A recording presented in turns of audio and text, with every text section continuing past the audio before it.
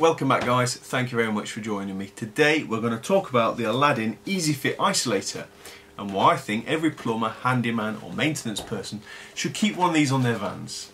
This is probably the second one of these I've installed. It makes the job so much easier, nothing to worry about, you can do it live, anybody can do it with any mechanical experience. I've just had to do one on a stop tap that was on the outside of a building and the coal mains was, I couldn't isolate it, it's that simple. So I had to do it live basically, and this made the job so much easier. So as always guys, no messing around, straight on with the video and let me show you how good this thing really is. So what do you actually get in the kit itself? This is my spare kit out of my van, and as you can see from the box, you can install on live pressurised hot or cold pipes. You're obviously going to need a drill. You simply clamp, cut and isolate the pipes live. It works on multiple materials of pipe, and of course it is WRAS approved product. Now let's go ahead and take a look inside the box. First things first, you've got your instructions on how to install it. If you need that sort of thing, that's perfectly fine, but we'll just get rid of those. And then we've got the white cap that we'll need to install after we've installed the Aladdin Isolator itself. Nice little piece of kit, beautifully made, very well crafted. You have your blue and red isolators to obviously tell you which pipe you have installed it on. And then if you are buying the first kit, it will come with the isolator toolkit. Now basically this kit most people will have. Okay, so inside you're paying a little bit more money for the Allen key bit itself, which just fits on the lug nuts. You're then going to have your 40mm bit, which I do recommend getting the first kit because it's got a good guide, and you will need these guides later on when installing the valve itself. And you also have a crosshead bit, which again most people will have. Right, let's get on with installing it.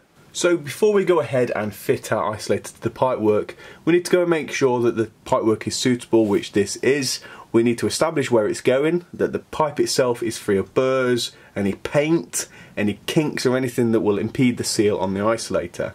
So once happy, which is going there, we're going to go ahead and get our isolator and unscrew the 4 pan head screws holding the unit together.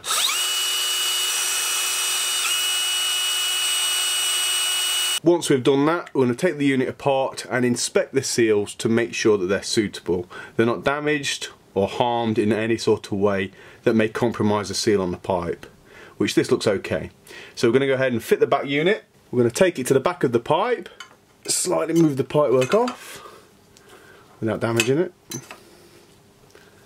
Once happy, we can pop the top unit over the top and install the screws in a diagonal fashion, assuming that it goes 1, 2, 3 and 4. We're going to install the second and third holding pan head screw. You're going to set your drill to about halfway on the torque setting. Mine is just over 5 and of course on a low gear.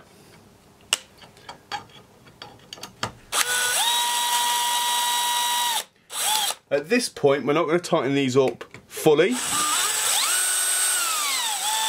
just so it takes the nib of the isolator holding it in place. And we're going to go to 1 and then of course 4.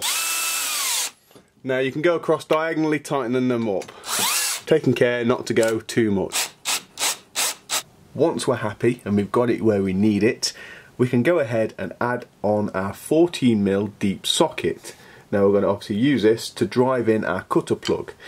I must note that we have to leave on a poly tube, which is just here on there, and we crack that off later. Keep that on so we don't depress the spindle when installing with the socket. So now before we pop the socket in, we're going to make sure that we're in low gear and we're going to engage the clutch to the drill setting so it's at its maximum. Now the aim of this is to drive this brass fitting all the way up to this red line here.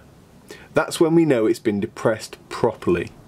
If you're using this on plastic pipe, I recommend you use a wrench, just so you don't dislodge the plastic when doing this. We're going to go ahead and pop the drill on, making sure that it's going to rotate in a clockwise fashion. So normal drill mode, clockwise fashion. Pop it onto the spindle and we're going to drive it in slowly. You will feel it bite.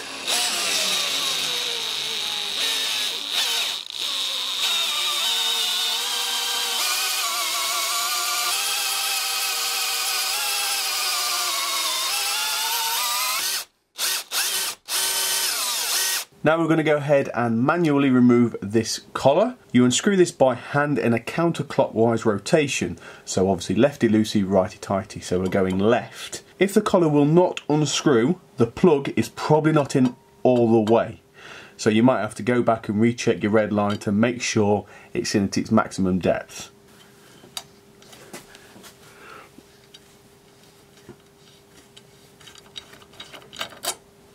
Perfect. Now, as you can see, we have to make sure that these two red points line up. So you're going to take an adjustable wrench, spanner, and you're going to turn them in a clockwise direction, but if not, you can back it off slightly to line them up. Perfect, just like that. However, if you are backing it off slightly, make sure you do not back it off more than half a turn, because you may compromise the seal inside. At this stage, we can go ahead and remove this poly tube. Do not remove this collar here, that must stay on. It's very temperamental, so try not knock it off. Just like that. Go ahead and remove the half nut. Then you simply push the collar, the white clip, back in place. Now at this stage, I use a screwdriver because these are very small screws and I do not wish to damage them with the drill in any manner. Once we've done that, we go ahead and add on the handle so we can isolate. Perfect. And then, of course, follow up with a back nut and tighten with the adjustable wrench. You don't need to go crazy with this, just nip it up, and that's it. Perfect. Off goes the supply. We can crack on with the job that we was meant to be doing. So realistically, you've just seen me do that in minutes. I do think Aladdin's onto something here. It does save a lot of time. It's slightly expensive, but certainly worth keeping one on the van, even if you don't come to use it for some time. At the end of the day, how many jobs do you go to, or how many times do you come across a stop tap where there's no means of isolation or unable to isolate the supply for whatever reason? If you've already got one of these on the van, you're sorted. So after all that, they are a little bit expensive, yes, at $44.99, of course they're going to be, but the refill packs are a lot cheaper. Now most people, most engineers, most plumbers will be able to just get the refill pack. You won't need to buy the full kit, because all you're going to get that's different is the 14mm deep socket, the Allen key bit for the little bolts, and the crosshead screwdriver bit. Most people will have that anyway. Do I think it's worth keeping one on the van? Yes, I do. I mean, most jobs, most plumbers know that when they go through the job, you're guaranteed some difficulty. And how many stop taps do you come across that you can't actually service, you can't turn off? They're all stiff. Yeah, you could swap them and all that aggro, but it's just a lot easier, especially if you're doing a quick job, to slam one of these bad boys on. Now, you could argue with the fact that the customer won't pay that, I agree, but that's a hurdle you're going to have to contend with when you come across it, really. It's saved me a bunch of times and I'm happy to recommend them. So I hope this video has helped you guys. Make sure you give me a thumbs up, hit that subscribe button because it does help me out, and I'll see you on the next video.